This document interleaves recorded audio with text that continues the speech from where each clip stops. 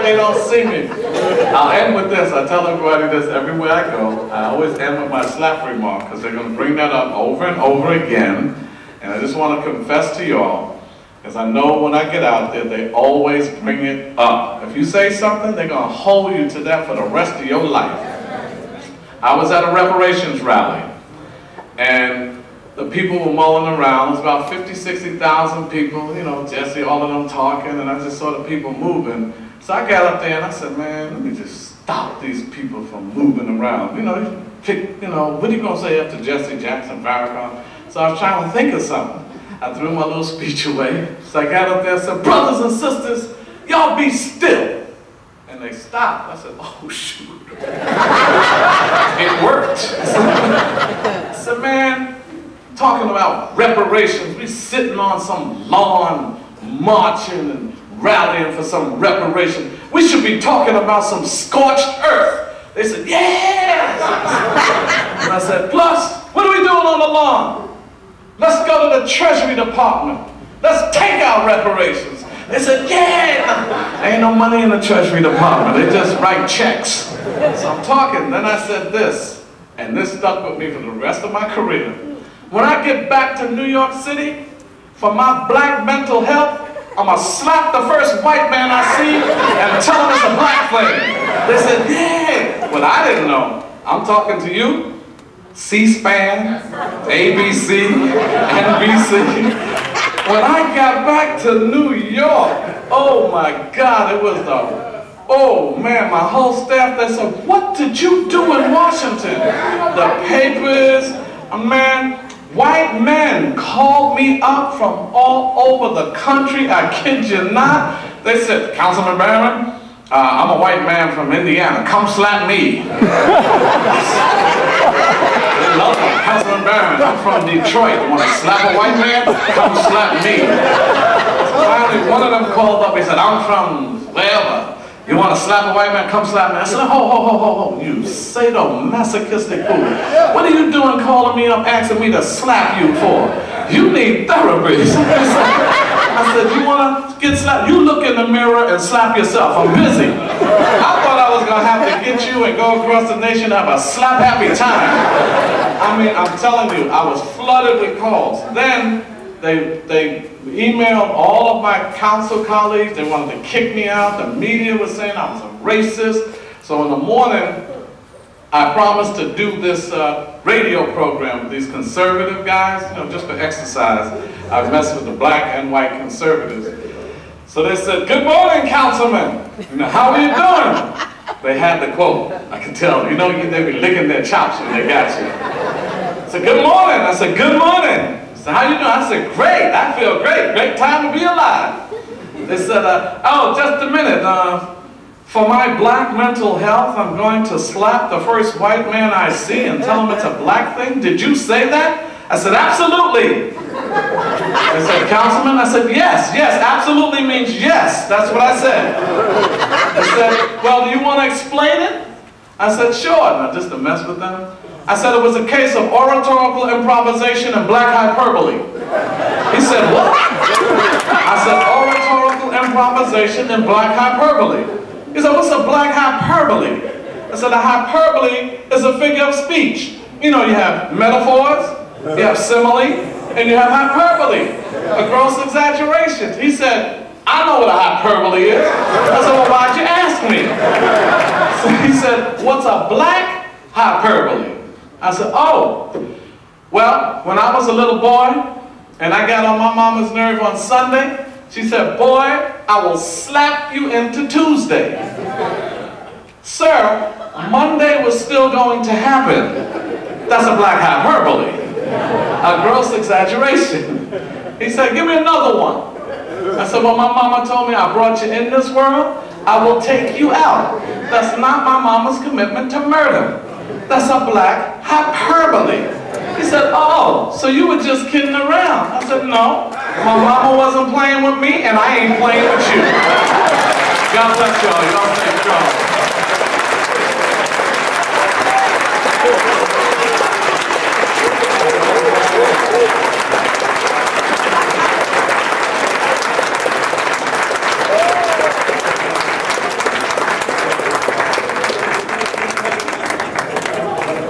Give the African man some more love. Thank you so much.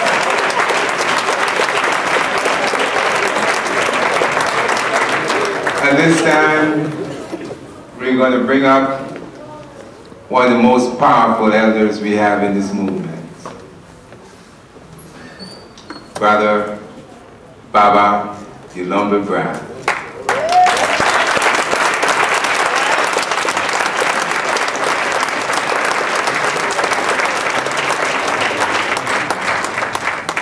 This is one of the greatest Pan-Africanist leaders that we have right now in the African world. I need everyone to please stand up and give this African elder some love. Come on, come on, come on. Bring it on, come on. You love it. Bring it on.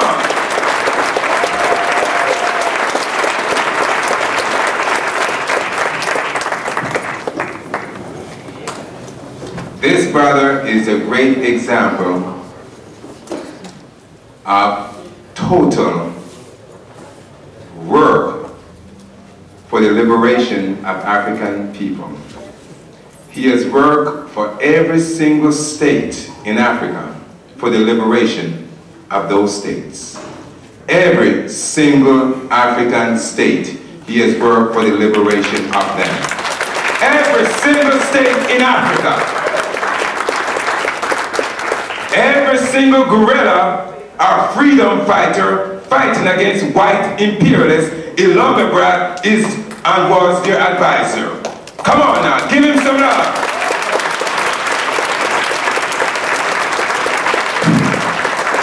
Brothers and sisters, comrades and friends, beloved African family, and thank you very much, Brother Menelik. Now, I'm not going to say I was going to individually talk to every African leader to advise them.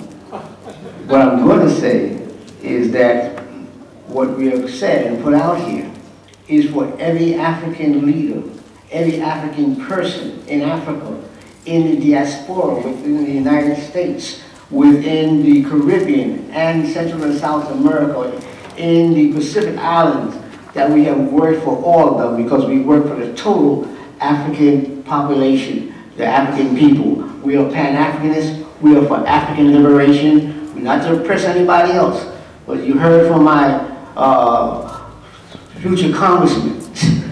You heard him, you understand where we're coming from. One of the things that Charles Barron said, he talked about Jan Smith. Jan Smith was the tyrant that was hanged African people every day because they fought against the liberation. Who had the nerve to come from Europe because he was sick, had consumption. And they told him to go to Africa so he could get well. He got so well, he gave us hell. He messed African people up. He said, he gave the example of the land question. And on August the 17th, on Garvey's birthday in 2002, while people were having a major demonstration in Washington, D.C. for reparations, because we couldn't be there, we were on Smith's farm. Took a delegation to Zimbabwe to see for themselves what was happening there, and supported Charles Barron when he invited Mugabe to come to the United States. But when he said, he put forth the idea that Smith had land now that was almost as big as Central Park. Let me correct you. I have to correct I'm the African advisor. I have to correct him on that. See, one of the major weeklies said that young Smith had 2 plantations of 10,000 acres apiece. Now, see, I was born in Brooklyn, and I don't know anything about no land, you know. If I had been born in the Caribbean, I would have known about land. If I'd been born in the South, I would have known about land, you know. But coming from a city background, I didn't have no idea what acreage was. So I said, let me try to get an example of what we're talking about. So I checked out Central Harlem, which was, I think, about 890 acres. Central Park was 843. So I said, let me just add them together. It came out about 1740 or something like that, acres. So that meant that if Smith had land that was twice the size, which was like the size of Central Park and Central Harlem together. Central Park is from 110th Street up to 110th Street, down to 59th Street, and from about Western Avenue to 5th. So we got that figured out. And then we said Central Harlem was from 155th Street down to 110th Street, and from about almost east side of West Side, but not even that. I said go from 5th Avenue to about, maybe Amsterdam, something like that. That meant that Jan Smith had land in Zimbabwe that was 11 times the size of Harlem and Central Park together. Now, how does somebody fathom up that idea that you would take that amount of land? And why would we be discussing it when Mugabe, who fought them, conquered them, but could not take the victory because Kissinger said, look, we can't let them do this. If they take the victory like this, it's going to show the other people what they can do. So as a result, what they did is that they bombed Mozambique and they bombed Zambia, two of the frontline states, killing people there, until the Mozambicans and the Zambians said they could not take this anymore because the frontline states were taking this whipping and too many innocent people were getting killed.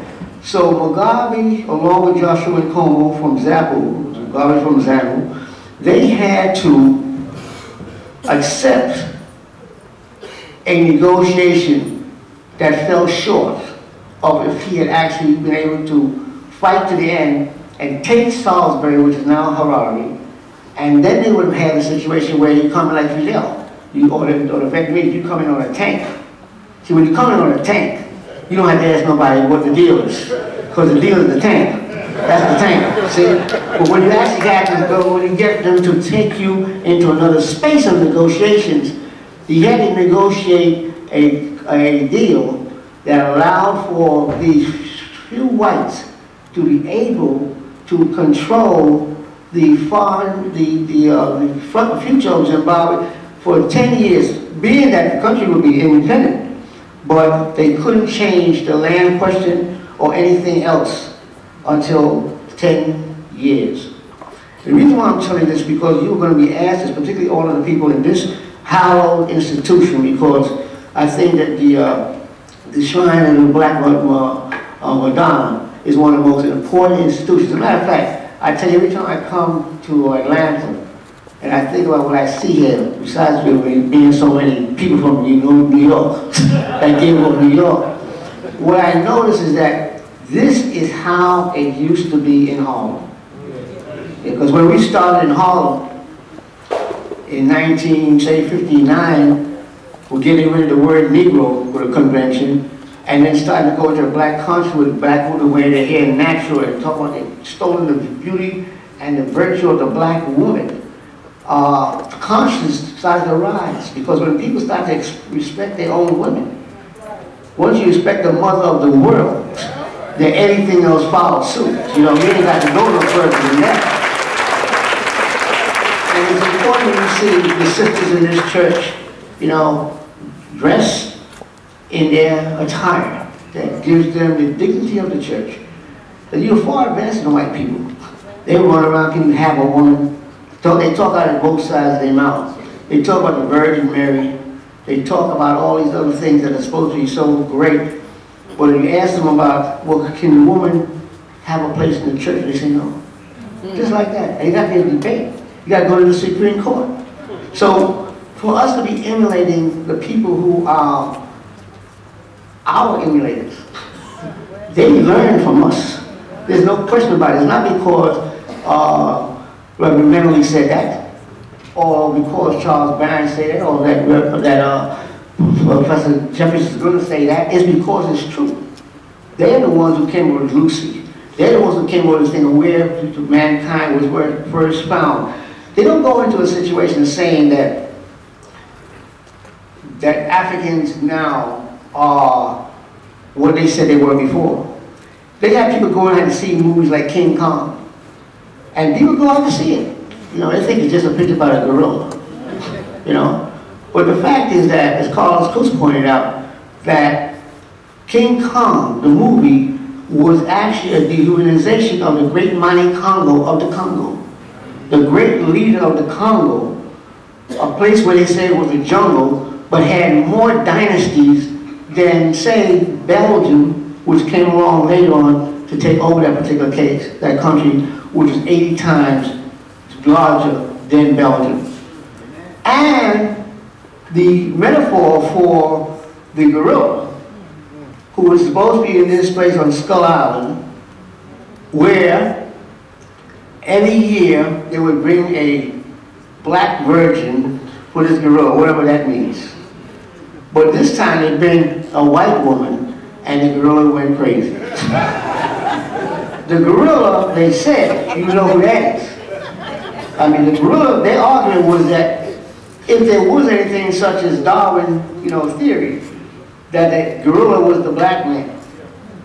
And so the whole thing is about this kind of vision there, where this gorilla is so fascinated, you know, that he's going to follow the white woman all the way from the jungle, all the way to New York, and then climb to the Empire State Building. So subliminally, when we talk about the subliminal dynamics of how we think and record things, gives you a lot to understand when you start to think about how we think about ourselves. Well, Dr. John Henry Clark told you that if you want to understand how to get back your manhood, that look in the mirror. And when you see that image in you and realize that that image is the same, you know, if you're saying that you want to look like God, the image in the mirror is God. Well, because you have an image, that's the reason why this is the shrine of the Black Madonna. When you see that, you're looking at that, you know what you're looking at. You understand that, you have respect for that, you will fight for that, you will die for that. And until we get to that level of consciousness that we had one time we came into this world like that, then we will not be free until we actually internalize that to the point where you want to understand why Charles Barron said he wanted to slap that white man. We are standing right now at a time where we had the worst administration in the history of this country.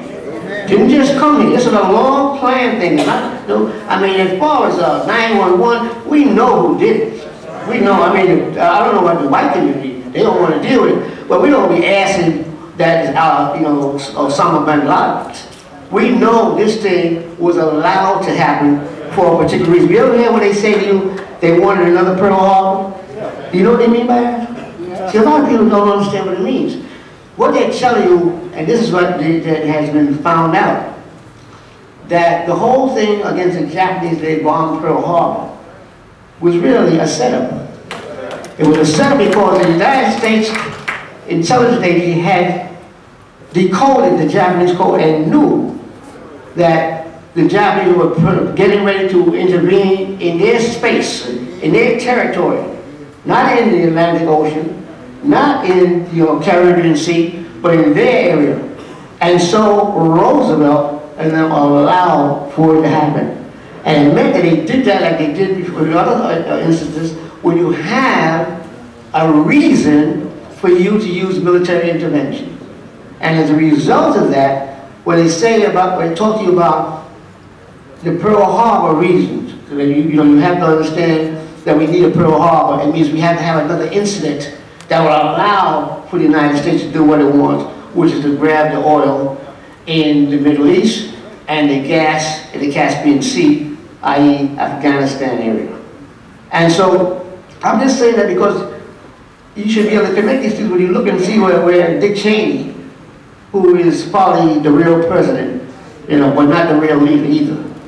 Because that whole thing was a setup that when George Bush first said he was going to run, and I think this is very important for you to understand, because this is what we have to deal with people who don't know. When they first said that George Bush was going to run, this is George W. Bush, they said that he would be a very difficult choice because people knew about his past history, you know, until his father cleaned him up in the church and put him back out. They got him off to drinking, dealing with drugs and all that kind of stuff. This has all been documented, so don't tell Cardinal Chewy that he's going to come and close the church down, you know, because we can document what we're really saying.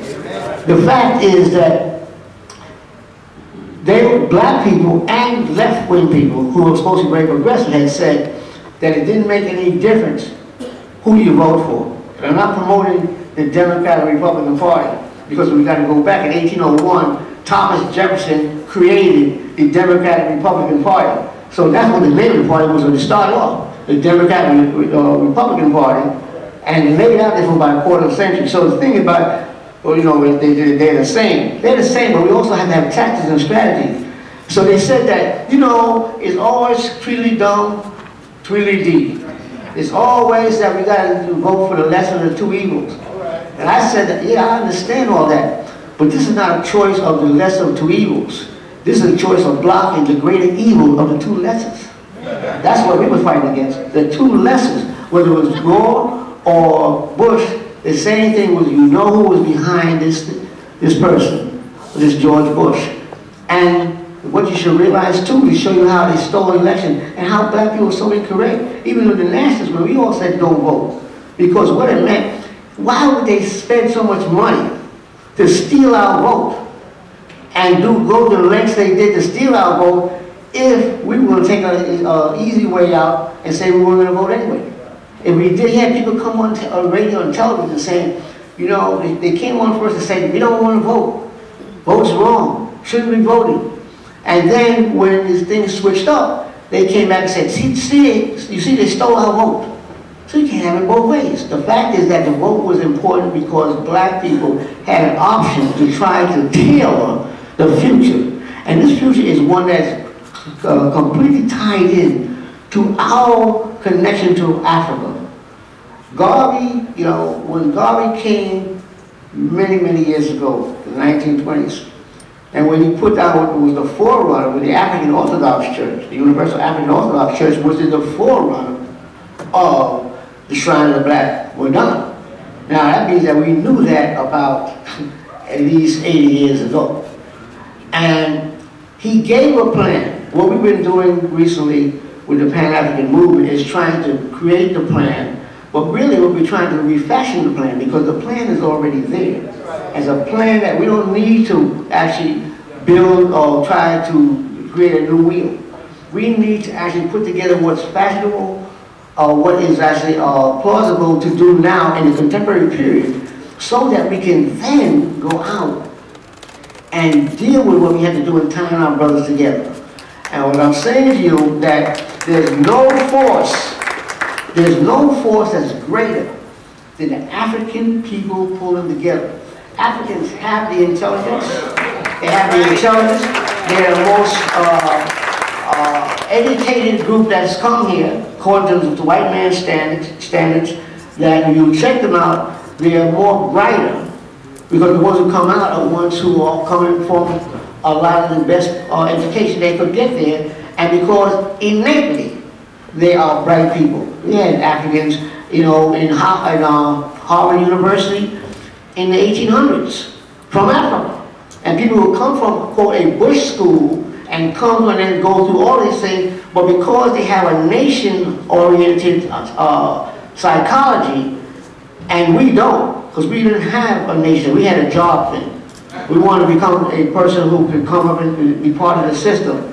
But that's the reason why Africans, when they come here, they take up the hard sciences. They take up mathematics, they take up science, engineering, all these things that will build a nation. That's the reason why when somebody mentioned about Booker T. Washington and Tuskegee, And people still laugh and not understand that Tuskegee was one of the greatest nation-building institutions that we have ever built. And that's why Garvey was coming here, because he wanted to build actually an institution like Tuskegee in Jamaica. Didn't come in to take the people back. He came in because he saw that institution that got people to know how to eat. I mean, when you start talking about George Washington Carver, these are nobody for us, our people to be laughing at. Because everybody got to eat. And I quoted Elijah Muhammad yesterday, where you may laugh at him, but he said, and he started looking at hunger, he said that what you have to remember is that the black man has to take his stomach out of the white man's kitchen. Now that's base. Now you can't get no cut to the chase better than that. You got to take your stomach out of the white man's kitchen. Garvey, talking about education, we talking about that. Garvey said how we had to learn African fundamentalism. That's the basis of the Garvey tenets. And Carlos Cooks, who was the person who revived his name, said to black people, shortly after 1955, when we were supposed to integrate the school with all deliberate speed, and that ain't happened yet. He says, do you believe that the white man is going to allow